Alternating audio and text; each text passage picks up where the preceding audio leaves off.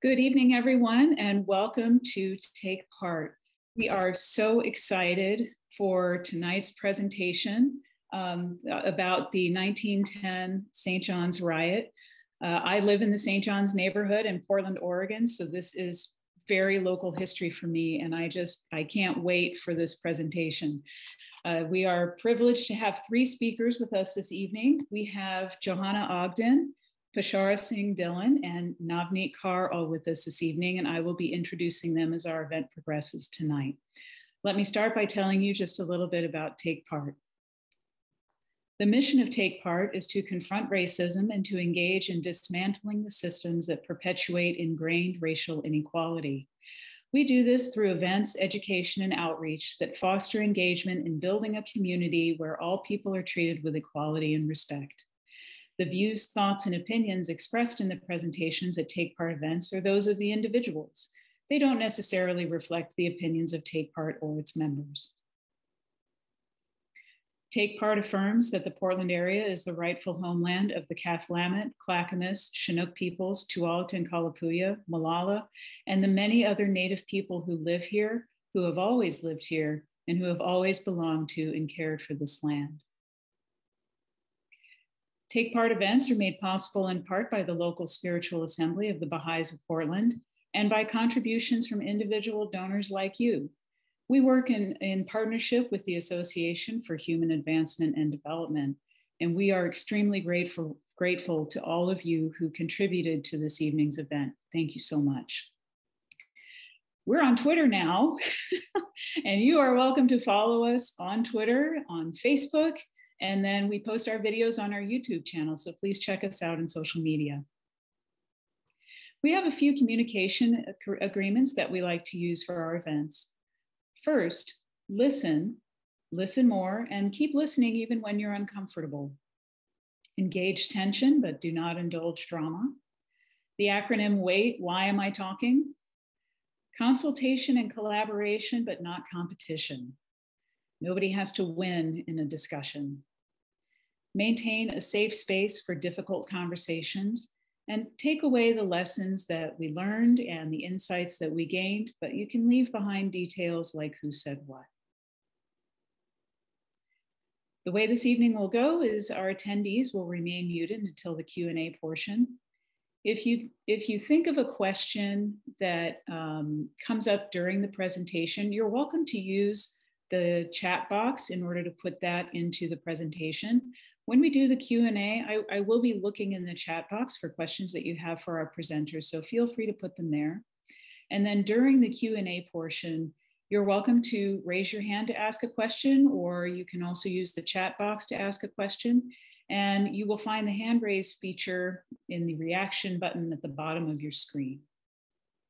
Please keep your comments and questions concise and respectful. Without further ado, let's get into our presentation on the 1910 St. John's riot and the fight for undivided Indian independence. It is my pleasure to introduce our first speaker, Jo Ogden. Jo is an independent Oregon historian and activist.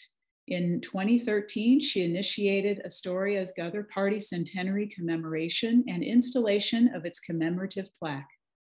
In March 2020, she, along with Navneet, Pashaura, and many other activists, planned a commemoration of the St. John's riot that was unfortunately derailed by COVID. She has spoken across the West Coast and in India. Her Oregon Historical Quarterly articles, Ghadar, Historical Silences and Notions of Belonging, and White Right and Labor Organizing in Oregon's Hindu City, won awards, and she is currently completing a book on the research.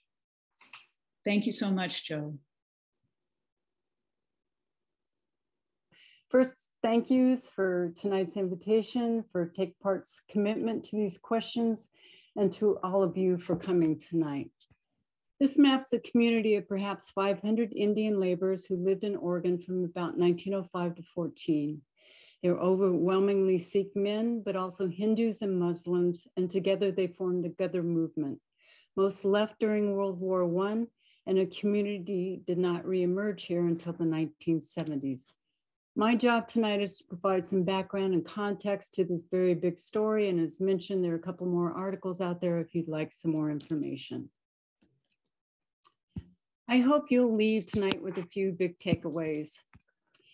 So while the St. John's Riot was a local event, its genesis and impact was regional and global. And giants from the struggle for Indian independence and belonging lived and worked in this area. Also, that the St. John's Riot was an expression of white supremacy intrinsic to colonialism, including the settler colonialism we are inheritors of here in Oregon today. That different classes have differing stakes in white supremacy. And finally, that white supremacists don't necessarily back vigilante violence. Multiple authorities oppose this riot. Most of all, this is the rule for tonight. I need to make a few quick notes on the language. We're using the word Indian, not for the sovereign indigenous nations and people of North America, but for the countries known as India and Pakistan after 1947. Most Oregon migrants were from Punjab, which was divided in 47 between India and Pakistan. Hindu at its best referred to the geographical place of Hindustan pre-1947, but mostly it was just a racial slur. Ghadar translates as mutiny or revolt and refers to the Indian anti-colonial independence party formed in Oregon in Astoria in 1913. When World War I broke out, and in a tremendous act of agency, Indians left Oregon in the West and answered to Ghadar's call to fight British colonizers in India. 1910, St. John's was a booming town of 4,000 with a lot of new industries, and all of that was spurred by the 1905 Lewis and Clark Fair. It was a town of immigrants, mostly from the American Midwest and some recent immigrants from Europe, yet foreigner was not applied to them. There were also perhaps 150 Indians living and working in St. John's, with a smaller settlement across the river in Linton. In the years leading up to the riot, there was never word about the Indian community in the town's weekly newspaper, the St. John's Review. It pretty much talked about everything, but except for one small, ominous article in 1907, you'd be hard-pressed to know any Indians lived in St. John's. Yet after March 21st, the Review became an overnight expert on all things anti-Hindu. On March 21st, Gordon Dickey, a foreman at St. John's Lumber, discharged his crew early and headed to Condon's saloon. A dust-up between Dickey and some unnamed Indian men in Condon's moved into the streets. Suggesting premeditation, a mob of 200 quickly gathered and rampaged for the next 2 hours. From the downtown saloon, Dickey led the mob to a nearby Bitgood and Cole, where several Indians lived upstairs. They beat, robbed, and forced Indians onto the Portland trolley, and shop owner's son, Milton Unger, reportedly guarded them until they left. So this was their basic route when they left downtown. Next up was St. John's Lumber that employed many Indians, and like Dickey, John Kim, an Americanized name for Kanchi Ram, a later Ghadar martyr, was a foreman at the mill. The mob ordered all the Indians to leave their jobs in town immediately. Next were Indians nearby homes. One man fled to City Hall, but in the presence of the mayor was dragged away by the mob. Another was pushed or jumped from a second-story window. Indians were robbed at gunpoint of cash and anything else of value, their personal belongings strewn into the night. The Oregonian described windows broken, doors off hinges, bits of clothing scattered, and everywhere the evidence of riot and in a few cases bloodshed. Reportedly, all Indians had left town by the next morning. So that's the basic account of the riot, but not the whys of it. So rumors were a big part of why it happened. In February, the Oregonian reported that an Indian was suspected of setting a fire to a St. John's factory. Untrue. It was also rumored that St. John's Lumber Company was going to hire more Indian laborers. Probably true. But these local stories circulated coinciding to a spike in Indian migration to the US, linked to a controversy within the San Francisco Immigration Agency. Exclusionists like the Asian Exclusion League howled about immigrant entries, and newspapers across the West ran articles on the so-called Hindu invasion and tide of turbans. These currents shaped and ignited St. John's tempers with fears that whites were in danger. In turn, the riot in St. John's was widely reported on, adding more grist to the Western animosity mill. But here's a fact check on the supposed tide of turbans. In 1910, about 1 million migrants entered the US. 1,700 of them were from India. I found no evidence of explicit exclusionist organizing in St. John's, but leaders of organized labor and overt exclusionist movements dovetailed in strategy and philosophy, and the labor newspapers of the day framed a pervasive anti-Asian message. The Portland Labor Press, or PLP, the city's leading labor newspaper, was no exception. The PLP did not simply express fears about Asians as competitors, but also constructed them as morally depraved with bits like this. Far more numerous were articles defining the PLP's racial boundaries of who were laborers to be organized and defended, boundaries that continue to haunt us. Intersecting with its consistent anti-Asian politics was the PLP's hostility towards the newly formed Industrial Workers of the World, or IWW, especially for recruiting non-white workers into its organization, unlike the mainstream labor movement. Radical St. John's resident and Ghadar leader Sohan Singh Bucknell was an IWW member and speaker. So this political hurricane of national headlines, Western labor agitation, and local anxieties made landfall on March 21st, turning a routine Monday night in St. John's explosive. There's no question that laborers were a big part of events in St. John's and other such violent actions, but it was not just laborers participating or in support. The review believed that Indians' mere public presence threatened the town's prospects. Prominent citizens and authorities were involved in the riot. A doctor and unnamed others paid for the bail and legal defense of laborers later tried. For white workers, the animosities, I believe, were less about any wage or job competition. I found maybe a 10% wage differential between Indians and whites, and per the PLP, jobs were plentiful. More, it was a generalized threat about white right and privilege.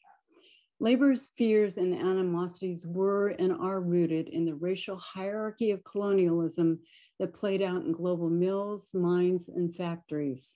As Carmen Thompson writes, whites from Europe were the poorly paid shock troops for colonial settlement in North America.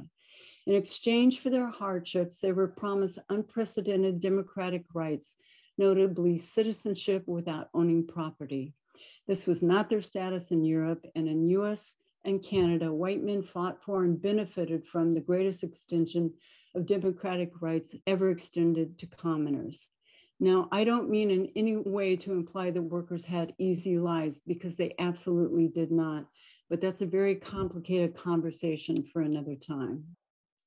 By contrast, European colonial powers did not allow democratic rights and self-rule in India or in other countries they dominated. Obviously, it's not as simple as this slide, but I think it does capture the basic dynamics. But there's some very significant wrinkles in this equation. First, Indians, brown-skinned, non-Christian, often turban, and from a colonized country, had been promised equal standing and the right to travel across the British Empire. England made this promise largely to quiet the significant Indian uprising in 1857. In other words, Indians came to North America with their own expectations, and they gained new expectations through witnessing North American laborers exercising their democratic rights. Secondly, North American industrials wanted and needed millions of laborers. Between 1850 and 1930, more humans traveled the world than at any previous time in history. In the North American West, workers were in the trenches of a labor system that formed the epicenter of the world's ethnic mixing. This massive movement of global people, so essential to industry, also threatened the promises and expectations of white settler society that very same industry underwrote.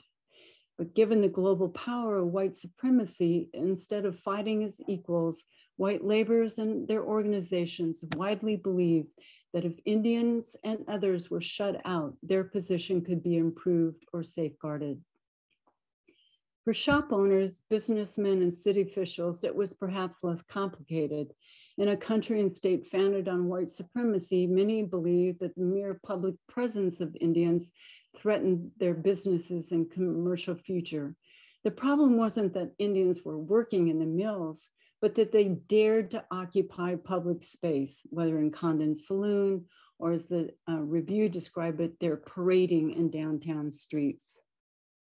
So these are the clash of expectations, promises, and economic realities playing out in the St. John's riot that shaped white fears and Indian resistance. But back to the riot. Indians returned to St. John's the next day with the Multnomah County District Attorney and the support of the local British Council. The DA walked city streets with 190 warrants. Indians pointed out their attackers, and a sheriff took people into custody.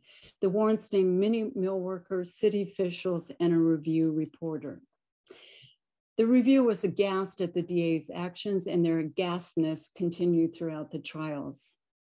So the plan had been for the DA to serve the warrants. Suspects would then appear before a St. John's justice to determine if their charges merited review by Multnomah County's grand jury.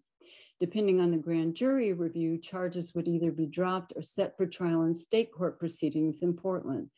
But this plan quickly went awry. The DA was personally threatened with violence. St. John's city officials refused to identify anyone or otherwise cooperate with the prosecutions, and tensions ratcheted up even more as British and US government agents came to town.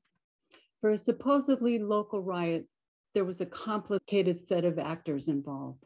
At the Indians' insistence, British Counsel Laidlaw lodged a complaint with the US State Department. The State Department instructed the US District Attorney's Office to assist with the local trial. US Secret Service agents arrived to assist with the investigation. The British Consulate hired local attorneys to help with the prosecution. And within a week, all these people converged in the town. Indians had been through violence before. They were determined not to be forced out, as they had been in Bellingham in 1907. So when they returned to St. John's, some of them came armed because, as John Kim or Kanchiram put it, we have no protection. The warrant hearings in the St. John's court were packed with supporters of the accused and with Indians. Hearings often went until midnight. They convened on Saturdays, and all of this was to handle the many witnesses, the attorney fights, the translation, and the sheer volume of cases. But the big turning point came with the testimony of Mr. Ayers, the manager of St. John's Lumber. Judge Olson insulted Ayers for his defense of the Indians and accused the Indians of lying in their testimony. The DA declared the judge's remarks the final straw, and he ordered the investigation removed from the local court and assigned to the Multnomah County Grand Jury, a body with the power to compel testimony with the threat of jail. Indians responded with a prominent piece in the Morning Oregonian, penned by Taraknath Das, an important Northwest radical, that tactfully called out racism and stated Indians' former high regard for America as the land of liberty stood in the breach of this trial. For weeks, the grand jury interviewed 100 people of all nationalities and reviewed the warrants in local court cases.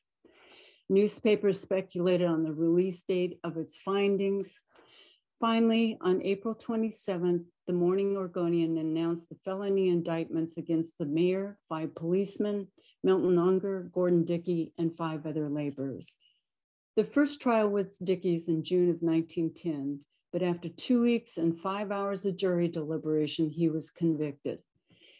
Dickey petitioned for and won a new trial. In January 1912, he was convicted again and sentenced to 5 years for felony riot, but his entire sentence was suspended. Dickey's half-brother was similarly treated. Charges against the police were dropped. According to the Oregonian, the mayor's charges were dropped on March 6th of 1912, and he promptly petitioned the St. John's City Council to pay his legal fees, which on a split vote they agreed to do.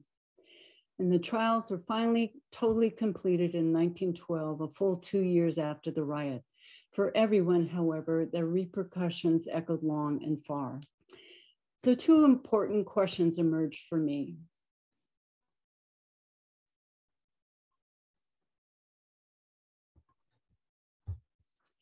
While justice in St. John's was woefully inadequate, the fact that there were trials was notable. No 1907 riot, which were larger, were prosecuted, but this does not mean Oregon was a racial mecca. Instead, Portland leaders had developed a particular racial policy beginning with Chinese migrants in the late 1800s. They wanted to develop their state, but laborers were in short supply. Powerful men calculated that if they opposed mob violence, they could attract and keep laborers driven out by pogroms elsewhere. And it worked.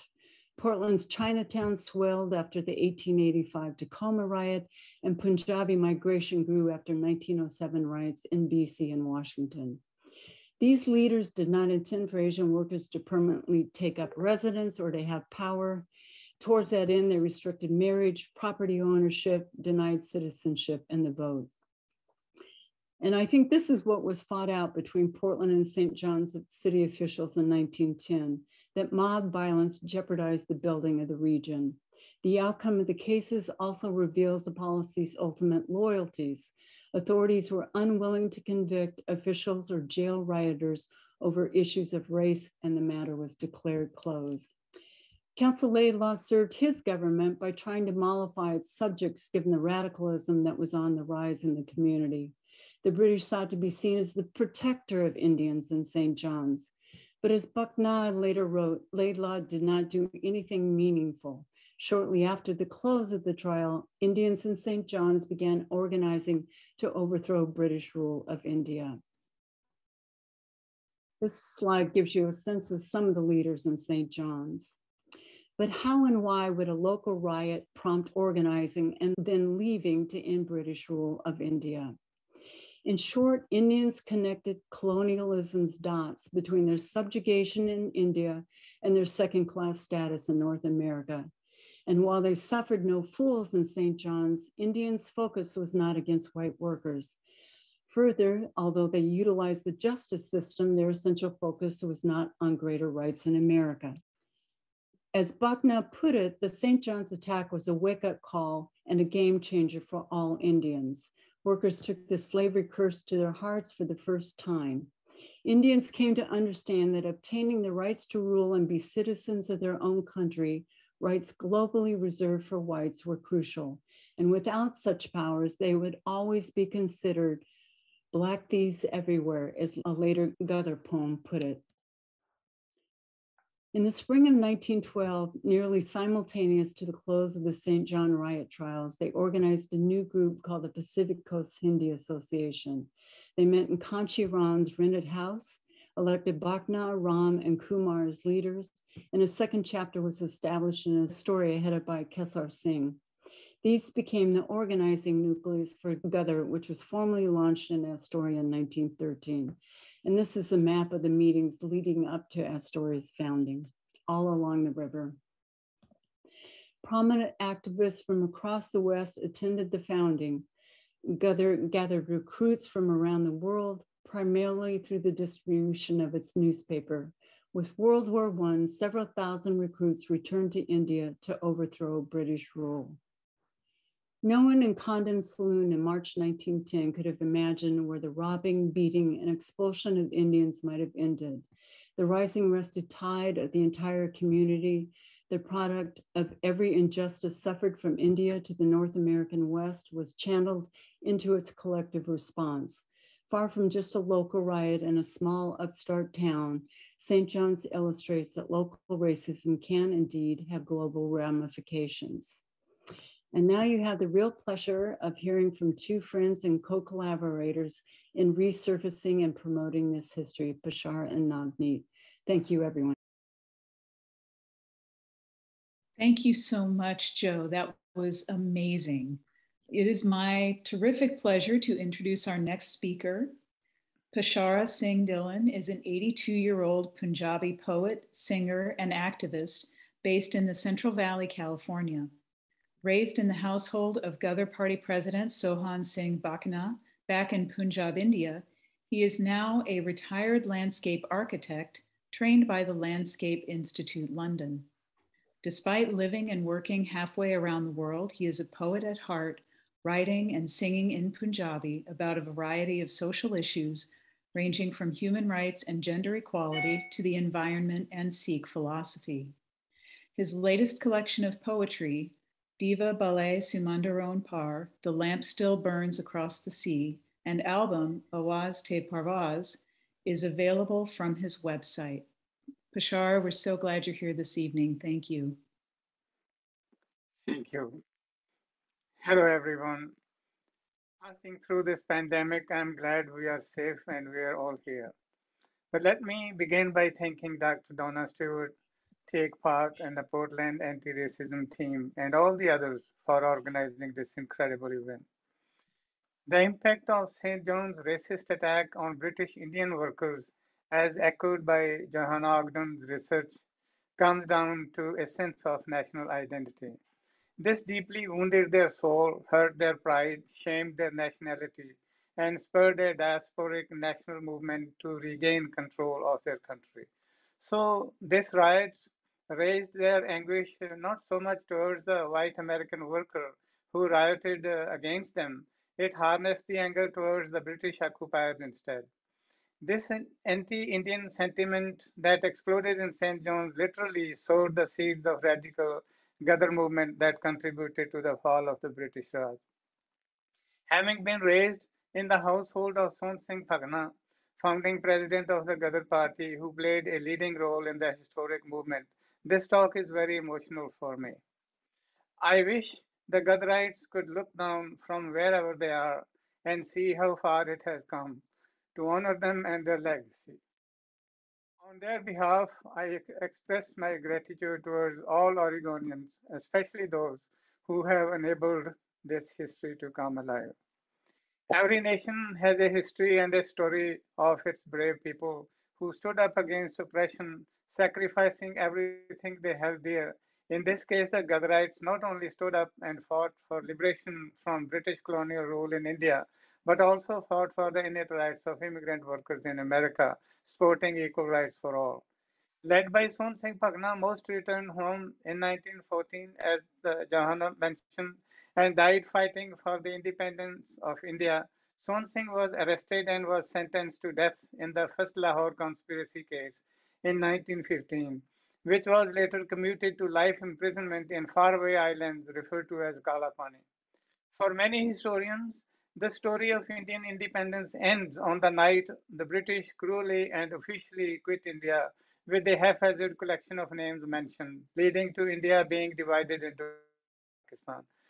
To start piecing together the full story of Indian independence, it is important to recognize the achievements of all who participated, especially whose names and contributions by and large are unknown, ignored, or forgotten, as it appears to have happened with the Ghadar party.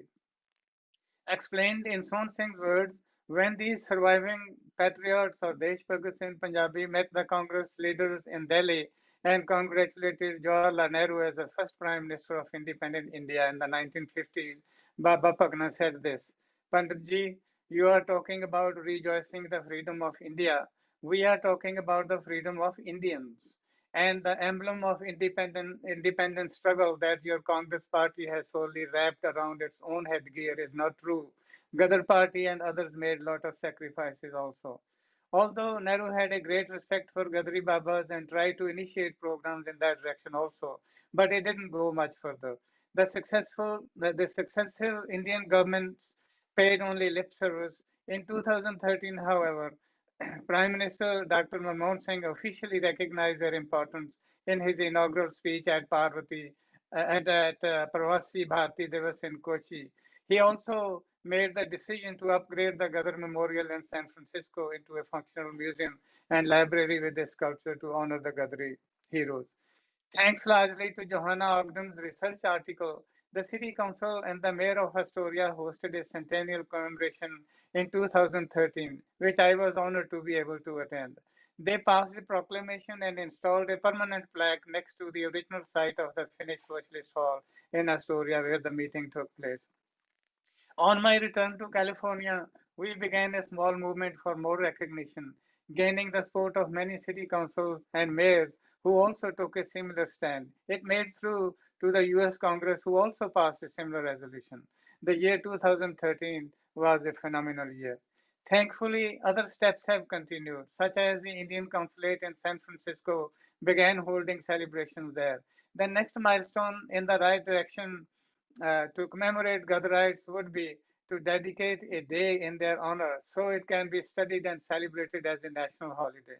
This would allow all descendants of the diasporic Indian community, including descendants of Ghadarites, to come together. The Ghadar movement, conceived in St. John's in 1910, born and cradled in Astoria in 1913, and nurtured in California, is a story that needs to be told to more people from a human interest perspective, especially when the few people who know the history don't know that all these places played an important role. It's a story that deserves to be told in school history books, both in the Indian subcontinent and America. I am happy that curriculum for history social science framework for California public schools as well as for post-secondary education, new textbooks published in 2018 have been updated covering South Asian history for all. They include Punjabi immigrants for the first time and are available for viewing in Fresno, where I live. I am proud to be a part of this inclusivity effort. As someone raised in the house of Son Singh Phagna until my early 20s, there is another side to this fascinating story, which is beyond the narrative of these heroic men who fought tirelessly and selflessly. There is the story of the women and children they had left behind thousands of miles away, which does not appear to have been adequately covered in published interviews or written biographies. Babaji's wife Bishan Kaur, for instance, was left alone in Phagna most of her married life. Both Son Singh and Bishan Kaur were two revolutionaries fighting on two different fronts. While Son Singh was fighting on the front lines of the Ghadar party against British rule, his wife Bishan Kaur was the one who facilitated Son Singh to stand his ground by taking over his family responsibilities and obligations in addition to her own. They say there is always a great woman behind every great man. Bishan Kaur was one such woman behind Son Singh. By the time I came to live with them in Phagna in 1947, the British had quit India. A dream turned bittersweet. Country was partitioned, and me and my family were forced to leave our ancestral lands that now fell in the newly formed country of Pakistan. I was 5 or 6 years old when we crossed the border to Indian side, and a new life began for me in village Phagna. Arrested in the prime of his youth and released after 21 years of rigorous imprisonment and 8 hunger strikes, Babaji was now an old man. I still remember his stories of the first time he returned home. With white hair, he reached his village Phakna, but he could not find the way to his house. A lot of water had gone under the bridge by then. His grandmother had died a long time ago. Ram Kaur, his mother by birth, and his faith mother, Har Kaur, both passed away, one after the other, tracing paths with weary eyes, waiting for the return of their only son every day. Son Singh found his wife Bishan Kaur, now also with white hair, as the lone survivor waiting for his return all these years, standing inside a half dilapidated house in Patna.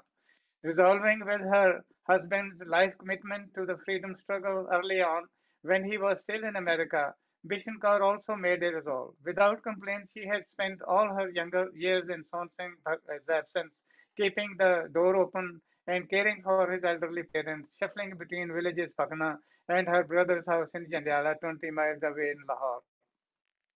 Bishan Kaur epitomized courage, humility, unshakable faith, and character. Everyone in the village called her Mataji, meaning a respected mother.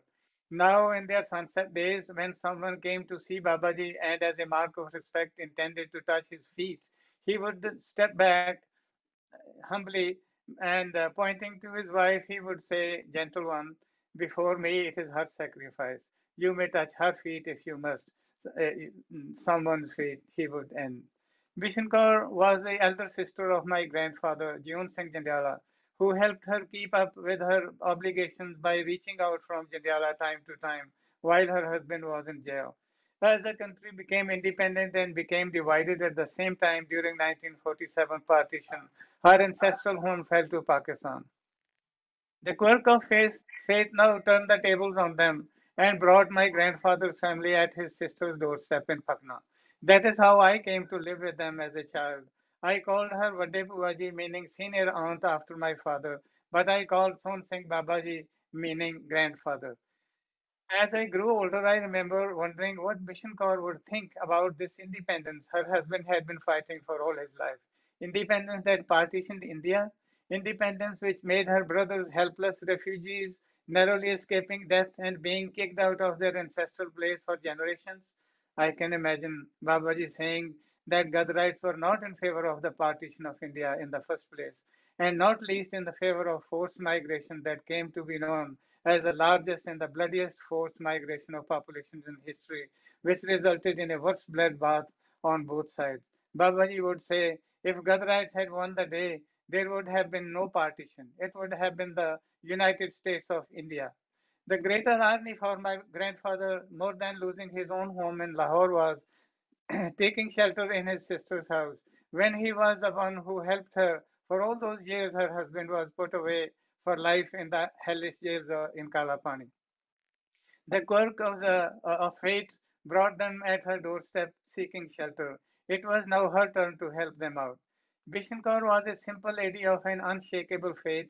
She had piercing blue eyes even in her old age. She walked with a cane as she broke her right leg falling from her horse while shuffling between Pakna and her brother's home years ago. But she was very upbeat and humorous even in her old age and would tell us amusing stories. She would tell us while riding to her brother's house to Jandiala, 15-20 miles away. She would tie her white head cover, the pata, around her head like a turban and carried a big stick to look like a warrior riding a horse, not a lone woman. But where my grandfather's family arrived and Bishankar and Babaji now lived was not the same ancestral house in the village my grandfather had been helping her to keep standing. That house was now repaired and donated to the village school for girls. This place was Kirti Kisan Ashram he built on his farmland, where he came out of the jail in 1930 to house the orphaned children of martyred revolutionaries. This spacious accommodation was now lying vacant, waiting for perhaps for new refugees to arrive. And that brings us to another equally important point overlooked about Ghadarites. Despite their image as iron men with nerves of steel, these revolutionaries were passionate about things that tugged at their heartstrings too. They were lovers of art and literature and poets at heart. Son Singh Bhagna, for example, was a staunch defender of education, in particular the education of girls, which was an issue very close to his heart. Way ahead of his times, ensuring health and quality education for the younger generations is where he felt the society building and real political power resided. Playing an active part in to make a difference, helping the deliberately left behind and silenced, spreading awareness as an activist was what he did for the rest of his life. Since his personal debt was still standing, as the hard-earned dollars in American sawmills of Oregon did not work for him to clear the personal debt as he originally intended, something else did, which proved a blessing in disguise. Land rates had increased manifold in all these years. Son Singh managed to get most of his land back from the moneylenders by consolidating debt on a small portion. He had already started a school for girls, donating his ancestral home in the village. He then built the Kirtiksan ashram to help the orphaned children of martyr revolutionaries in education. To do this, he donated a portion of 8 acres of his fertile land and moved to live with them with his wife by building a simple but spacious homestead and named it Kirtiksan Ashram in his fields. With the help of Desh Bhagat Parwar Sahayik Committee, of which he was general secretary, 5 girls and 7 boys of mixed ages were brought there and began to teach and learn about progressive farming. An irrigation well was made ready for irrigation and started to produce quality fruit and vegetables. The children became so motivated, and the experiment in cooperative farming became so successful and popular in the area that at one stage experts from the Government Agriculture Research Farm Gurdaspur came to visit Kirtiksan Ashram and learn from their achievements. No wonder it caught the attention of the British CID, who thought Sun Singh was indoctrinating anti-British sentiment in youth. So they arrested him a couple of times for 6 months each time under one pretense or other. But the young farmers kept going until 1940 when Babaji was arrested again and kept under Deoli camp for 3 long years. This time the prolonged absence broke the children's hearts and the entire plantation on the farm got destroyed. All children were taken away and the Kirtik San ashram became deserted until my family arrived and sought shelter 7 years later in 1947. In those days, simple settlements outside the village in farmland were called deras and not known by the modern term farmhouse. So the people simply called Kirtik San ashram Babira Dera.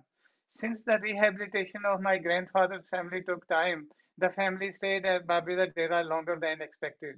Good thing was that I grew up in Pakna in Babaji's company. I attended the same primary school which Babaji had attended 70 years before me and graduated from Janta High School Pakna for boys and girls, which Babaji also later built in 1952 by donating more of his land. Although I came to live with them in their sunset days after they had weathered all those mighty storms brewed in their lives, but I watched them how they lived now. I had the opportunity to hear many of the stories of yesteryears from horse's mouth, so to speak, but I was not able to fully comprehend being so young until much later. Babaji was nearing 80 years of age, and I remember slim-built old man when he was arrested again in 1948. It was his own Indian government this time who put him in Yol camp in Dharamsala, protesting the bad behavior of the jail staff and the worst food given to prison inmates. He sat on his ninth and last hunger strike, which bent his back forever. One wonders whether this arrest was made based on those diaries that British intelligence personnel might have left behind by accident or by design, so that the new Indian government keep harassing these patriots, punish them for their patriotism. As I came to know later, it was with Pandit Nehru's personal intervention that finally got him out of the imprisonment cycle. But the damage was already done. The proud head that he always held high and the mighty British Empire failed to bend in 26 years of draconian jails. His own Indian government succeeded in doing in a matter of weeks at York, to which he would jokingly say it was the stamp of his own government on his back for him to carry. Since I was his nephew's son and I called him Babaji, classmates in school called me Babida Pota, meaning his grandson. Babaji became a major influence in my life, although I did not know him then other than a grandfather figure. But as I grew older, it became to reflect and I began to understand what they stood for. I also learned about their disappointments with their own government after independence. I received my life lessons and learned of literary influence there. And it is perhaps largely because of Babaji that I am a poet and a singer. Before children started spending their free time watching cable television and playing video games, there was magic. And for me, that magic was poetry. In the evenings, along with Babaji, my cousins and children from the neighboring villages, we would all join in an open air courtyard at Babida Dera. We would take turns reciting and singing poems from the progressive newspaper cuttings and magazines like Preet Lari, which published finely polished prose and poetry about social issues most magazines care are still afraid to touch today. Creating tunes on the spot was something that came very easily to me, and I would always try to convey the emotion put into the poems penned down by Ghadari poets, sometimes under assumed names. I also read from other famous poets such as Amrita Pritam, Professor Mohan Singh, and many Ghadari poets that I was singing. Someone once said, we are born as poets from a wound that is inflicted upon us by other poets' poetry. And at some point, I had that wound. But who would have imagined then that one day I would be singing my own written poetry, and that too at the very places in America where Babaji had been, and Ghadarites themselves wrote and sang, places such as the Yugantara Ashram in San Francisco, Stockton Gurdwara, California, Bellingham in Washington, or Astoria in Oregon, where it all began more than a century ago. I am honored and humbled to be a part of this great talk, tracking their footsteps and sharing my thoughts that I dedicate to the spirit of all Gadari Babas who were not just revolutionaries on the outside, but had an equal resolve within.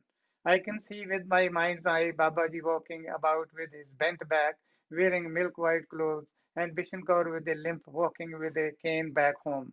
Babaji left us at the age of 98 in 1968, and Bishan Kaur passed away peacefully in his arms few years before. Knowing him as revolutionary of revolutionaries and patriot through and through, I assume no one dared ask Babaji how he would like to be remembered, like one normally asks other great people during interviews. But giving you an example, I would leave you with the message he conveyed to all young men and women at the Ghadar Party Golden Jubilee that was published in Deshbhakt Yada in 1964. Translated in English, Son Singh said something like this. Deshbhakti or patriotism is that devotion and spiritual attachment. If you have it, you forget all about your personal comforts and conveniences, and like a true lover, you are ever ready to sacrifice your all for your true love, your country. You do not care about temptation, fame, or even the fear of death. All these temptations vanish in the service of mankind. Babaji posed a question. May I know if you are doing your present job sincerely as a patriot? If your reply is yes, I feel motherland should be proud of you. But if not, you are letting down yourself and your motherland both. I call upon you to live like self-respecting, responsible citizens of a free country wherever you live. The Ghadrite story is certainly a fascinating part of Oregon's history, American history, and an important part of South Asian American history that is relevant to us all, especially Punjabi immigrants today, because of the recent election and the regime change going on in Punjab. It may be a mere coincidence, but as we are talking here, the incoming Aam Aadmi Party new government, supported by all sections of Punjabis with the unprecedented majority, have ousted the apparently corrupt political clique dubbed as Kale Angrez or Black Englishmen ruling Punjab since independence. During the swearing-in ceremony the other day, the new Chief Minister Bhagwant Mann raised the same slogan, Inqilab Zindabad, vowing social and economic equality for all, slogan used by Ghadarites and Shahid-e-Azam Bhagat Singh while ousting the British. Time will tell how far this inqilab goes this time, but the Ghadarites' unfulfilled dream appears to have re-emerged in Punjab and is on the march again. Thank you for listening. Wow. Thank you so much, Pashaura. Um, I'm I am incredibly moved. Thank you. And as I expect many in our audience are. Um, we will have a Q&A at the end, but we have one more speaker. So it is my terrific pleasure to introduce Navneet Kaur. Navneet was born in Punjab, is a multilingual college educator and community activist in Salem. She translated for and organized support for immigrants unlawfully detained in the Sheridan Federal Prison, has been active in Black Lives Matter, worked on inclusive curriculum for Oregon secondary schools, and has done other equity projects and movements. Navneet, thank you so much for being with us this evening. Thank you so much for the awesome introduction here. Thank you very much. So I just want to share like what my reaction, my experience of when I learned about this rich history in this part of Oregon of America. We'd heard in the passing about Ghadarites being in California, in Stockton, in San Francisco, but we'd never known about this part of the history that I came to know when I came to US and I met with Johanna and translated a little bit for her when she was doing her research. And you know, when we were growing up, the studying pre and post partition history, the repeatedly coming up names for those of Gandhi, Nehru, Shastri, Lala Lajpat Rai, of Bhagat Singh, and these though names in passing, you know, there was mentioning of Son Singh Pakna, but his contributions and those of the contributions of the other Gadrites like him were so much underplayed. I now know, because now I've read history, the history that was written and made in this part of the country and know of their contributions. And when you try to tell of this part of history to even to like I had visitors about 3 years ago from or 4 years ago from India.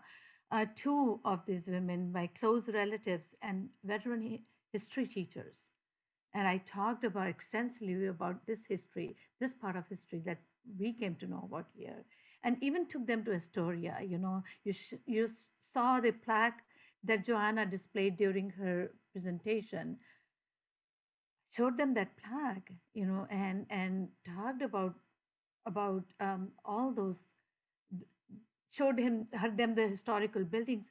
They were in disbelief. They were like, are you sure? If this were true, we would have known. We've taught history all our lives. You know, it's hard to even like talk to people in education about this part of history that is so much underplayed. I think the one parallel that you can draw is between the contributions of MLK Jr. and those of the, you know, I should say the widely known contributions of MLK Jr. to the civil rights movement, to the lesser known contributions of, say, figures like Frederick Douglass, Malcolm X, and many others who had given their lives for this movement of social justice. And you know, when you visit history or revisit history, some of the current history that ties in so closely with it, as you know, Donna mentioned my involvement with the, I should say, the immigrants in, or the detainees in Sheridan Prison. Um, I think that another parallel that you can draw, the reason that I got involved in that project was that I saw such mistreatment of them, you know, in prison, you know, when they were thrown in prison with criminals, you know, murderers, and I saw the way they were treated there and the situation that they were kept in. I was beyond moved, you know. So I think the when I think about that, and I think about the mistreatment given to the, in quotes, you know, the dirty Hindus, you know, where is the difference? You know, I see the same mistreatment, same atrocities that these men and women and other immigrants are being subjected to. I think the ideology that I feel so revolted against, that is so evident right here, is that you you're welcome to come and work for us, but don't you try to belong here. And that's something that's really hard. And I'm sorry, I'm a mess here. I think that that's one thing that when we visit histories like that, I think that's one thing that to keep in mind, to keep reminding ourselves of these things, because we don't, I think the reason that we visit and revisit history is so that we don't repeat it.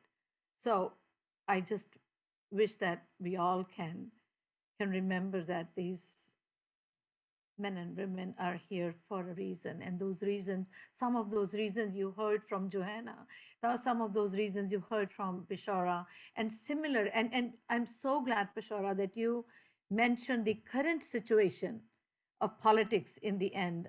I'm so glad that you did that, because there are reasons that people leave their homes to migrate to other countries, and we need to remember those reasons. I promised Pishara and Johanna that I'll keep this short, so I cut it down um, pretty to about 7, 8 minutes. I don't know if it even fulfilled what you guys asked of me, but that's all I wanted to talk about.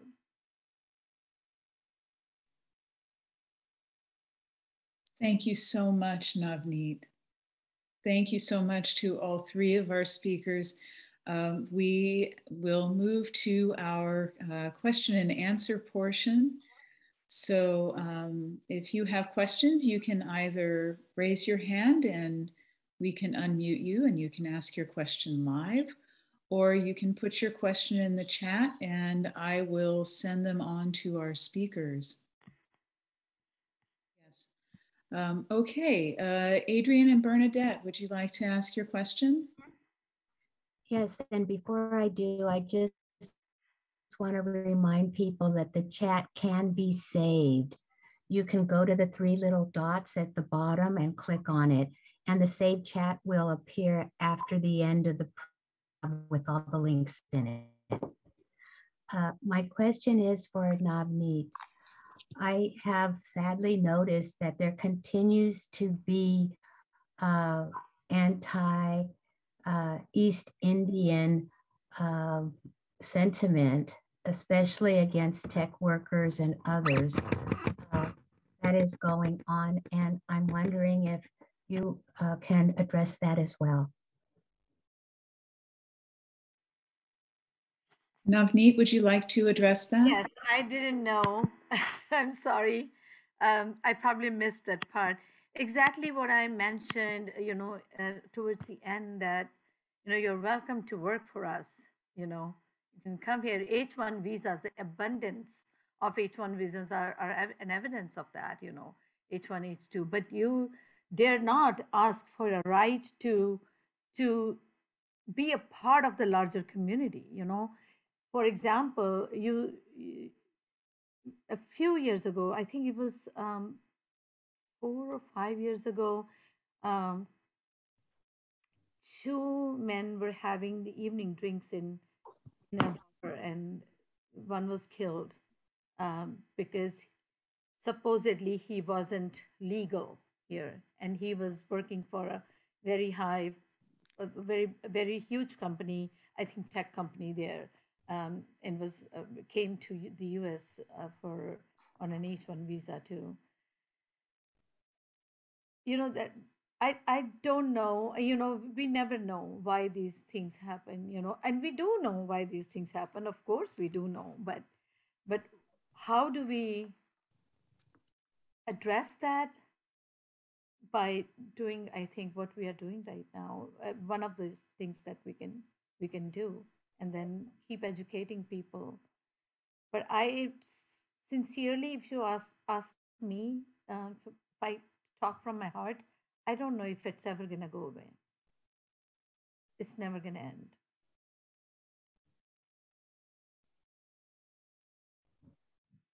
Thank you. I understand that very well. Did I even answer your question? Yes, you did. You did, because what I see is that nothing has changed, that on an employment basis, people are still being attacked. I think Carla, thank you so much, wants me to talk about what brought these Indians to St. John's initially. And I think Pashaura Singh touched on that, like it was because the British were ruling India. And I think Johanna would be the right person to answer that. But from my experience being an Indian, and I think that British, it was the empire, the Raj in India. And these freedom fighters, because they wanted to be free of the British rule, could not gather, because they would put limits on how many people can gather at what time, and if they can or cannot gather. And one big example of or should I say the example of the repercussions of gathering would be to mention the Jallianwala Bagh, where people gathered an occasion to celebrate it, and they were and of course to talk about freedom and all that. They were shot at, and all of them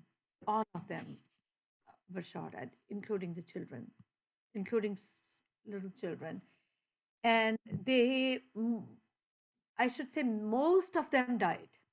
Most of them were killed in that shooting. And you can read Jallianwala Bagh. I can if somebody could put it in the chat. Joe, would you be kind enough to put it in the chat, the Jallianwala Bagh massacre? And the General Dyer was the one who gave orders of shooting them. So when these things happened and they knew that they could not gather and they could not organize, they tried to leave India, went to different countries, gathered there to organize against such rules, against the British to be free of their rule. And the reason they ended up in Oregon was, Joe, do you want to talk about the white only in Canada and the riots in Bellingham riots that led them to Oregon? Sure. And just to add to what you're saying, I think you're highlighting both the violence that was going on in India under British rule, and they basically drained the country for over 200 years. London was the wealthiest country in Europe, and most of that came from India. It had gone from a self-sufficient country in food and other products to basically the Brits just sucked it all out and took it and didn't care if they left famines behind, you know. So that was a lot of what was behind people wanting and needing to leave, was for those kinds of conditions. And just on that last question too, and again to push off of what Navneet was saying, is yes, the thing about you can come and work, but don't think about staying and feeling like you have a place. But I also, for me, it goes back to looking at this country as a white settler country. And so there's this ongoing theme of pollution, just by the mere fact, if this is a white settler country, other people being here drags it down by definition. And that manifests, I think, culturally and politically in a lot of, as we all know, a lot of very ugly ways. So I think, Navneet, you were saying about the regional violence that was going on across from British Columbia all the way down to the Mexican border on the West Coast. And a lot of that in the Pacific Northwest was aimed at Indians. And Oregon was about the only place that there wasn't in 1907 these big communal outbreaks of violence. There was a murder in Boring, Oregon, another whole topic I'll talk about another time. But so Oregon started looking really attractive because they, you know, there weren't big outbreaks of violence going on. And secondly, largely because of the 1905 Lewis and Clark Fair, there was work.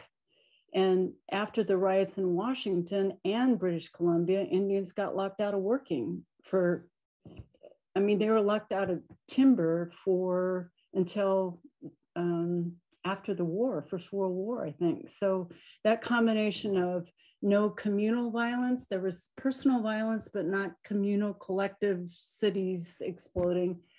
And there was work. And so that's another reason that the St. John's riot was such a hit on the heart and psyche of people. It was like, we thought this might have been a safe place and a possibility. And well, that just blew up in our face. So did I get it, Navneet? Absolutely. Absolutely. I think what I wanted to put in the chat is that when I talk about the Jallianwala Bagh or the current violence, I think I'm so emotionally involved in it that I talk from every angle, and then I'm kind of mushed up situation in front of you. Sorry about that. Navneet ji, I think part of Carla asked this question. Sorry? Who asked the question, Carla? Carla. No, she has to clarify. What was the name of the who asked the question? That was Carla. Carla. I think the part of the answer that why those people are here in the first place at that time is more or less the same as it is now. In the early 20th century, there was a Great Depression, and the British government brought terrible agricultural laws, the similar laws as this Indian government brought. And the farming, Punjab is basically agricultural country, and the farming became such a terrible business that the people were just abandoning their farms, and the money lenders were getting in. Probably that was the British policy to get because they needed the people for the war. So they needed most of the people to get out of their profession anyhow. So it was a double thing. During the Depression, they brought those agricultural laws and they increased the revenue and all that kind of thing. That made more people to leave their job. And in case of Son Singh Pagna, all his land was mortgaged, money lender, and that was one typical case.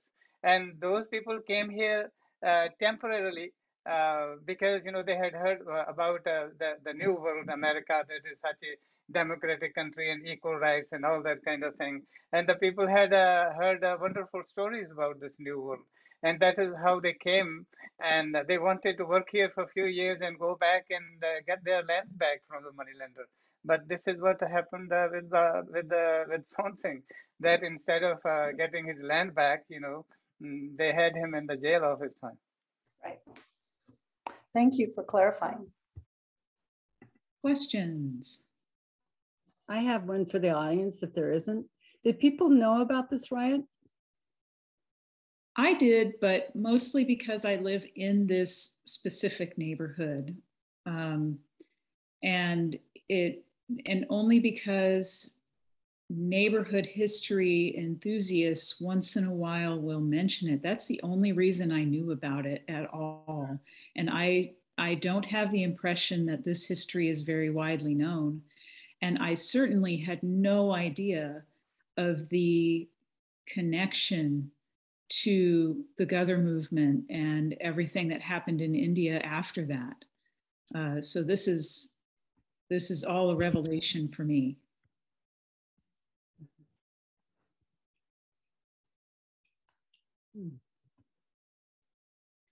So Human has a question.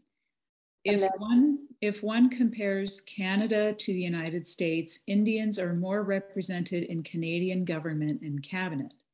What might be the reason? That's an interesting question. It's not like we don't have any Indians here. Yeah. Kamala.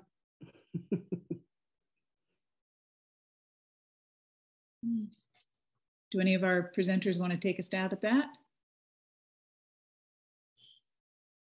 I mean, we have Indians here yes, definitely more Indians in the administration, in the government, etc. But I think there are more Indians in Canada than there are here. That's what I think. But again, we can't forget. We shouldn't forget, even though that Indians have prospered and progressed and been like part of this fiber that we call this, not the fiber, but the fabric that we call America. I know personally, from my experience, can tell you that you have to fight for everything.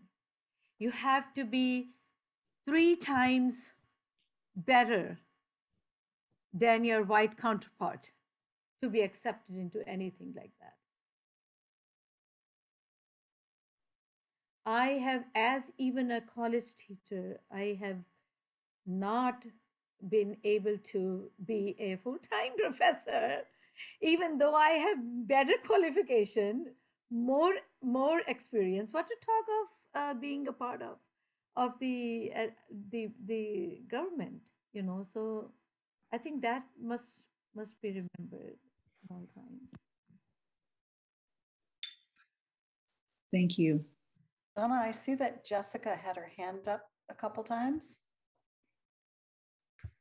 Yeah, thank you. Thank all 3 of the presenters. My goodness, this really needs to be taught. We need to know about it, and people do not know about it. Navneet, of course, is correct. something kept coming to me, and this is for Pashaura. Am I saying it right? Yes. Pashaura.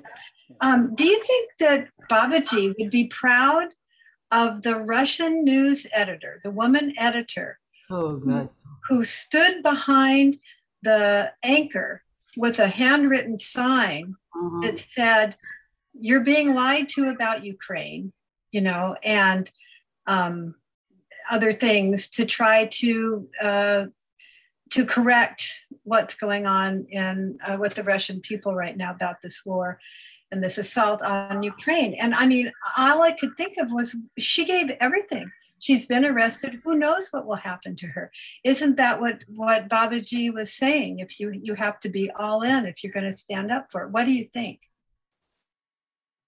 Is he there? I'm so sorry. I'm a poet and a singer. I'm not a politician. And I think I will be not the right person. Maybe Joe can answer that. But it's a very good question, though. From what I know, what you said, Pashaura, about him being so passionate about educating women and bringing them to the to equal to same level, I think he would be very proud. Right? That's just my guess. Thank you. Well, yes, yes. I mean, probably I didn't follow the question properly. Of course, I will be very proud of that.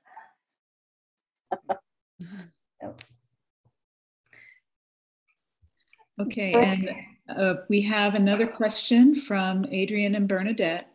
Have Indians continued to live here for 100 years, or have they been going back and forth between the United States and India? I'll take that one. So I think one of the points that's really interesting about this history is I think it was mainly because of the influence of Ghadar in the state that the Indian community has been a discontinuous community here.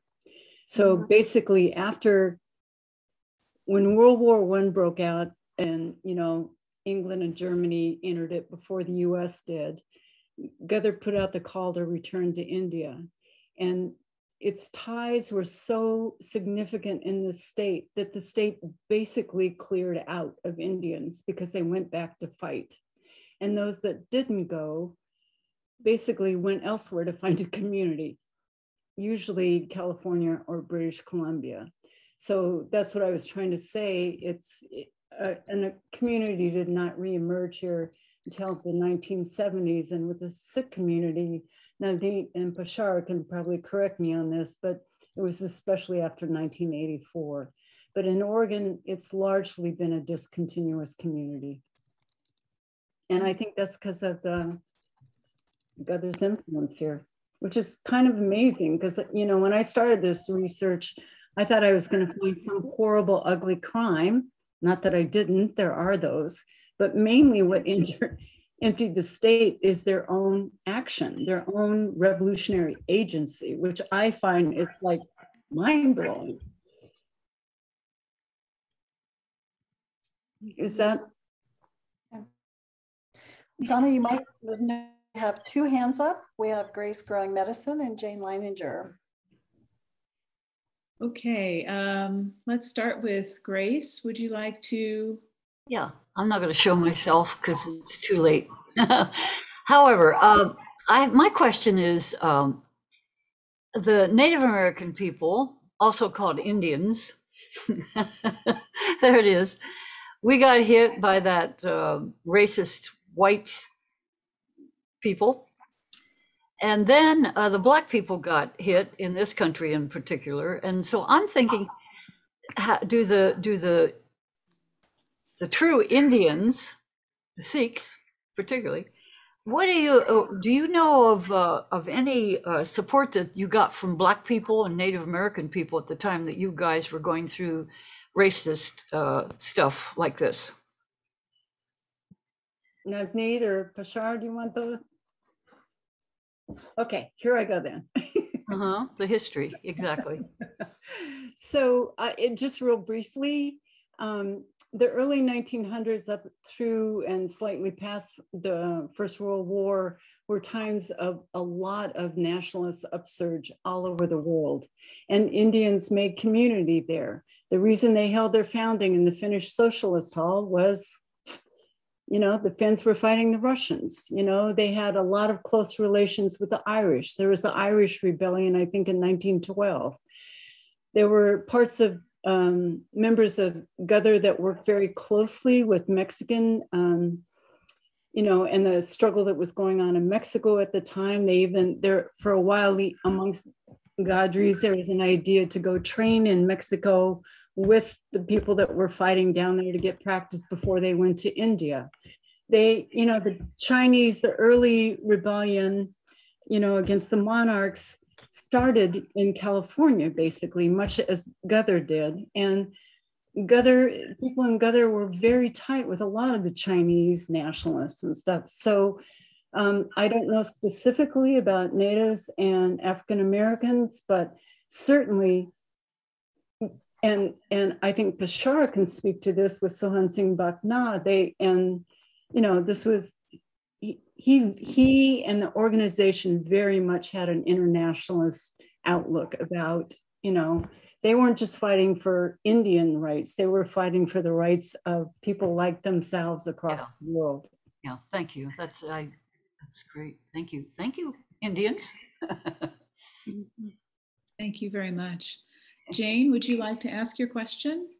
Sure. I am so fascinated by this history that you've presented. It's just so amazing. It's so interesting to me that the Ghadar movement had so much origins in Oregon. I mean, it's just, and then they went back to India and were so persecuted by their own people and killed and so forth. But it's amazing that the inception was here. And I just find, I'm so glad we know about that now. But I'm continually lamenting, and this kind my question comes from your article, Joe, about what have we lost for not embracing the culture of Indians here early on, and all of the other cultures we decimated here in the United States. Which brings me to think, I wonder what Pashaura's poetry is like. And I don't necessarily want to put you on the spot, but that's the art of it all, is some of what we've really lost by not embracing people who have come to this country to get freedom from oppression. And here we are, have oppressed so many cultures. So Pashaura, do you have poetry in English? Yeah, no, I write in Punjabi. I was afraid of that. Okay. Well, that was kind of my question. And I just want to thank you all so much for this amazing presentation. Thank you.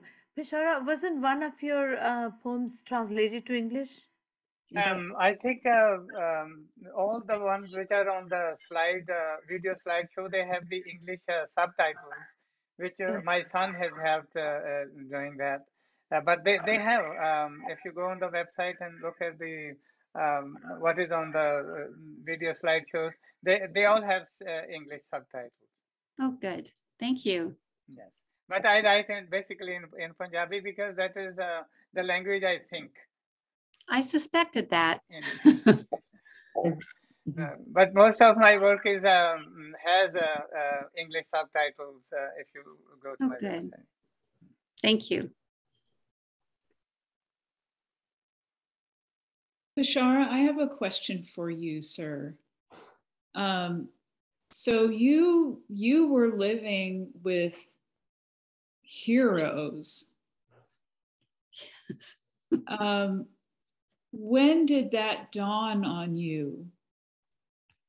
And how did it make you feel to realize that these dear people were such heroes? That is a great question, Donna. And I'm afraid when I lived with them, they just were like grandparents for me.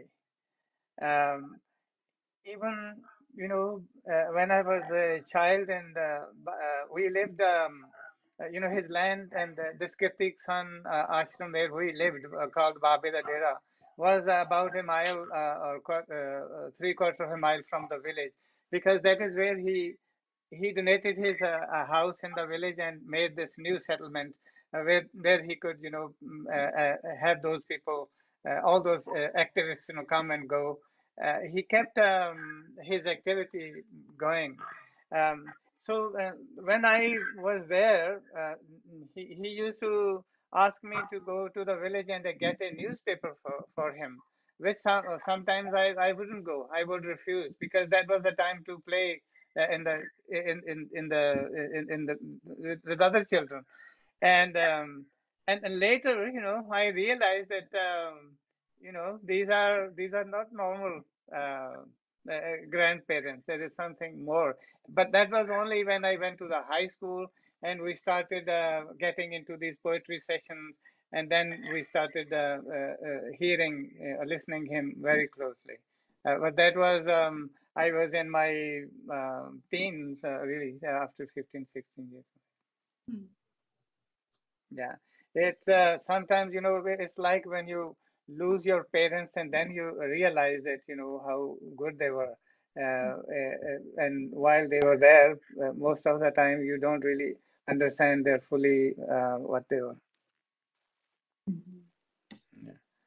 Thank you. I could have, when I look back, I feel that I could have got more from them. I could have asked more questions. I could have learned more from them, what went on in their lives. But at that time, it didn't really dawn that much to me. Yeah. But still, I feel I was very fortunate that I had that opportunity to see them that close.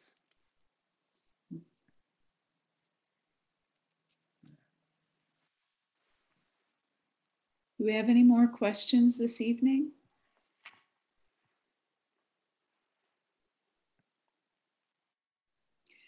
I don't have a question so much as an observation. When I was listening to the story, I was thinking about the classic hero's journey.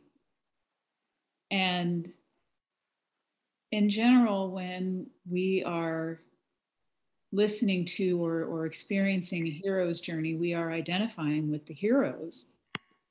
And I'm sitting here in my house in St. John's thinking I'm on the villain side of this hero's journey. I am in the neighborhood that was the villain for this particular story. And I'm having very conflicted feelings about it. On the one hand, of course, it feels like a very shameful part of St. John's past. But at the same time, I can't help but feel a tiny flicker of pride that this catalyst of this horrible event here had such terrific repercussions for people everywhere. And I find that I'm feeling, I'm having very complicated and conflicted thoughts about the whole thing. One of the guest editors for the Oregon Historical Quarterly's issue about white supremacy that came out in winter of 2019, and I encourage everybody to get it and read it. It's a brilliant piece of work. One of the co-editors made this very smart statement, and he said, "We're not responsible for history, but we're responsible for our relationship to it." And I find that a really helpful guide. Mm-hmm. This is truly amazing history. Mm-hmm. I think too, people's concern about not knowing it, it's, I think that's a whole nother important question to grapple with, is like, how does that happen? How is something, especially in a story like this that people have spoken to from different angles here tonight, It's a momentous story. So like, how in the hell did this happen? That we don't know it. And I think we really need to think about the whole question of how class and racial supremacy molds the history that we know. And that's why critical race theory is such a thing right now, in terms of, because people knowing, you ask what's lost about when you don't know this history. You don't know about alliances that happened. You don't know about the tremendous things people have done. You don't think about, like what you asked, Anna, about how would our lives look different if we had not driven people out or done X, Y, and Z. And I think this whole process of how white supremacy and class supremacy operates in terms of robbing us of history is one can understand why it's a battle line today. And I think that we need to actively engage on that. So. Well, I very much hope that the commemoration of the St. John's riot does come to pass. I would absolutely be in attendance for that. And this incredible history deserves to be spotlighted in the city of Portland and in Oregon. It's such an important part of our story, our collective story. And I hope that we get to see that happen. Well, I won't just ask you to attend, we'll ask you to help make it happen. So fair Absolutely, warning, everyone. Count me in, I'm in. And I know some of my neighbors are here tonight, and we are definitely in to make this happen. I wish Johanna, those people, wherever they are, able to look down here on earth and see what the St. Johnians and the people of Oregon and Astorians and you guys are doing for them. I think that will be incredible if they had some way of knowing how they are being remembered now and how their legacy is being remembered. I think that would be, beyond their wildest imagination. That the St. John will come and Oregonians will come that far.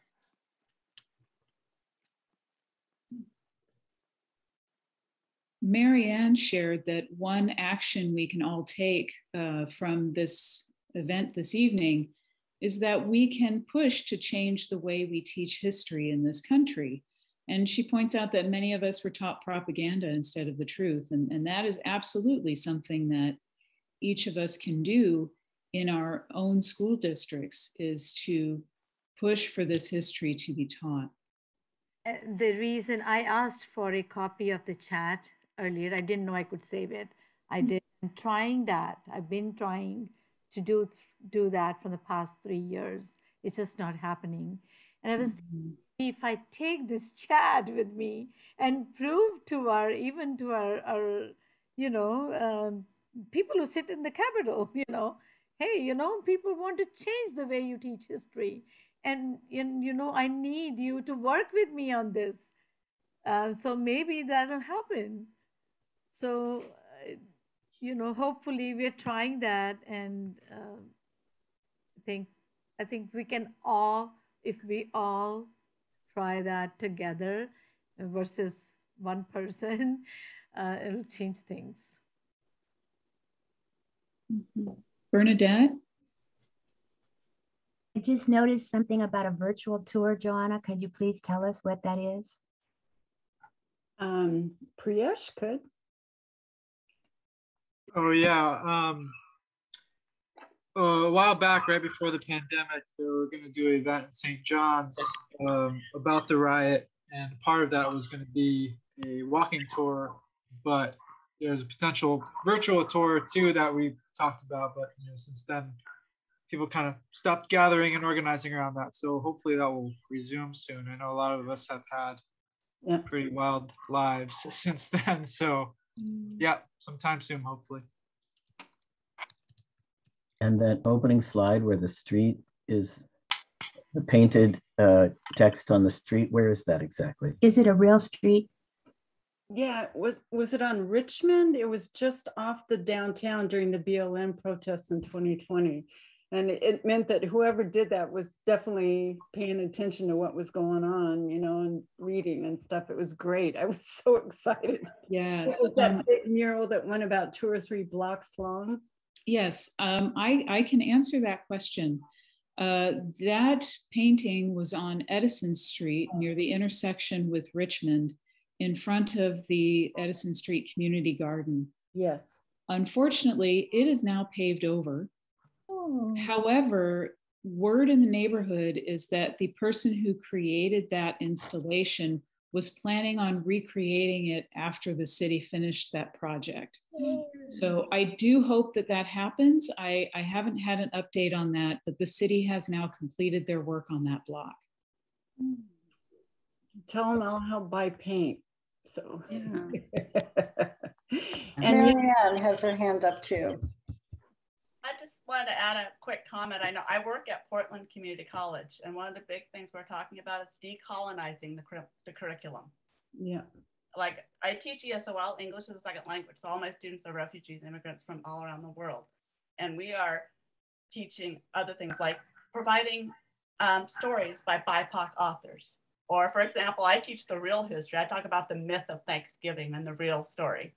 And I share a video of Native Americans, one word, what Thanksgiving means to them. So it's just an example of, we have a lot of work to do, and I know it's not a new thing. Some people in education probably have heard this, whether K through 12 or in college, about decolonize the curriculum. Yeah. Yes, thank you. People are doing a lot of terrific work, and thank you for yours. And I think that's why, you know, people are a little freaked out about it, you know, because it's not because it's not going on, it's exactly because it is going on, and somebody's trying to stuff that genie back in the hat, you know. Navneet, can you tell me what kinds of barriers you're running into in Salem about inclusive history? Because I thought they were supposed to be trying to make state curriculum more inclusive. Are they backing down from that now?